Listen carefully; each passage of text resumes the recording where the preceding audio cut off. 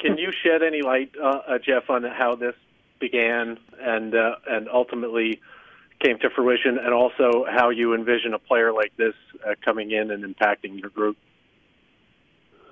Sure. I mean, I would say that, we've had a number of conversations over the last, let's say, few weeks with Winnipeg about some players, and Jacob's name came up, and obviously he's a player that we would covet, and I think most teams would, and what he can do and provide for you, which is a lot, right? He's a big defenseman. He's 25 years old. He can play against the best players. He has offense. He can kill penalties. So he's in the prime of his career. So the opportunity for a player like that to become available, it doesn't happen all the time. And we jumped on it and had conversations that led to this. And here we are. But what was the second part of that, Michael? No, that was it. How it came to fruition, and how you see him stepping in and making an impact. I mean, I think stepping in is fairly obvious. He's going to come here. He's going to play big minutes, and he's a pretty versatile guy. So we can envision him playing in all scenarios and being a big part of it. Have you had any conversations with Jacob or his rep? Or I guess what I'm saying is I spoke to Jacob after the trade to welcome him. He's obviously pretty excited.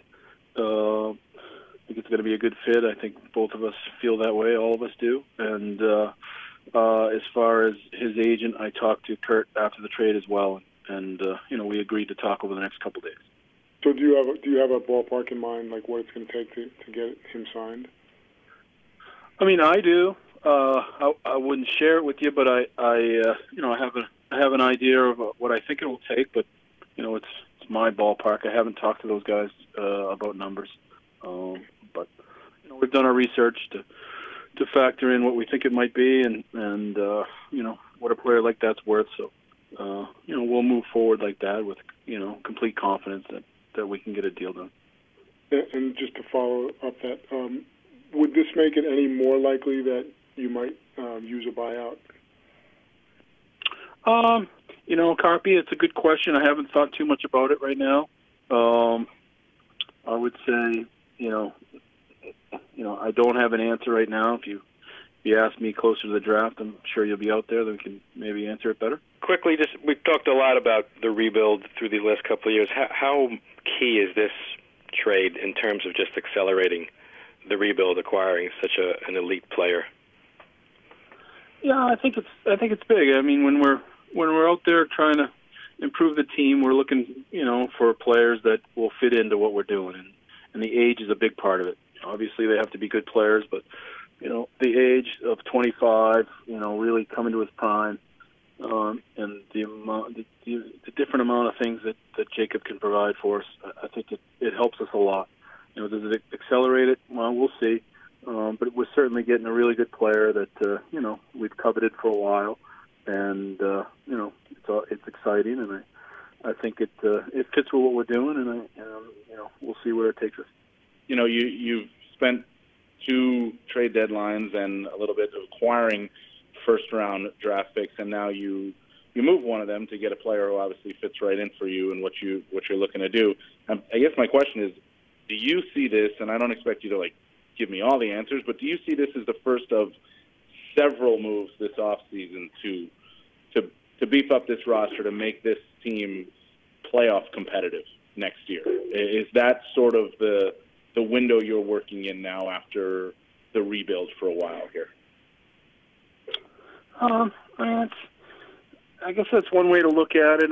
Listen, we have all these first-round picks, and we've talked a lot about, do we make all the picks? Do we use them to acquire players that'll be around for what we're trying to do? So this is, an opportunity where we felt like, we've had some luck on our side to get to number 2. We have other picks. We have 2 still. And just felt like this is a player that's going to be with us for a while through it all. So, that's, the biggest reason why we felt comfortable, moving off number 20 there. As far as more moves coming, I hope so. I hope there's more things out there. You know, there's a lot of talk. There's a lot of different names out there. There's a lot of ways to improve your team. You know, we're excited as we head to Vancouver tomorrow and see what lies ahead, really. And can I ask a follow? Just with anything that you have with Chris Kreider, have you been in touch? Is there any? Do you have a feel one way or the other on Kreider at this point as you're planning to get to Vancouver soon?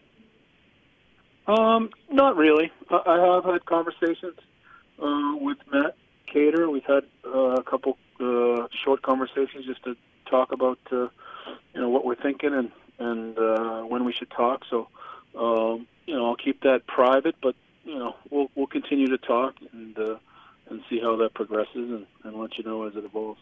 When you're able to make a move like this, where in theory you're going to be able to spend or commit a lot of money on a salary cap, and you know there's a lot of talk out there in free agency's opening, how much of a commodity is having salary cap space to be able to spend this summer, given how many teams are up against the cap and looking to potentially trade assets to get rid of some salary?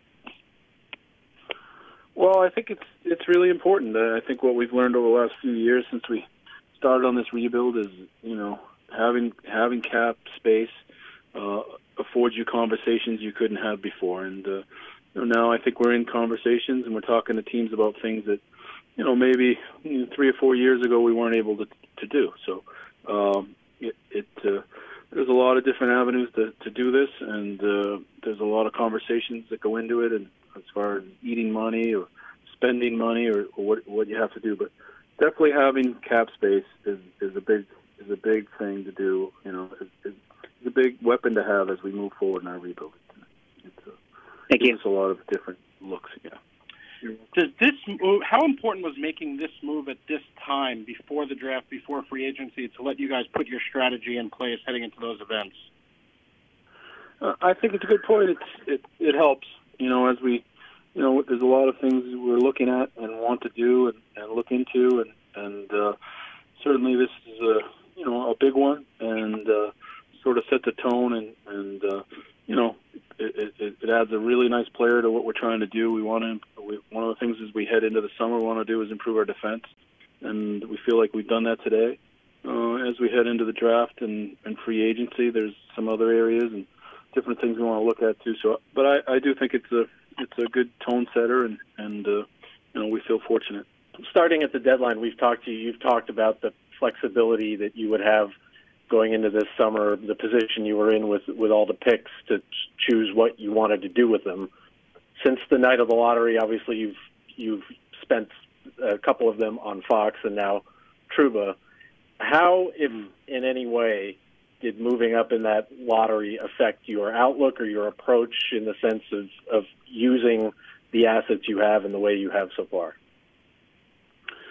I think it does have a positive effect on, obviously when you're going to the lottery and you start off at 6, you don't know what could be there, and now we're at 2, and the opportunity to get a special player is there for us, and somebody that could walk into our lineup and contribute right away and have a significant impact. So it definitely plays into it.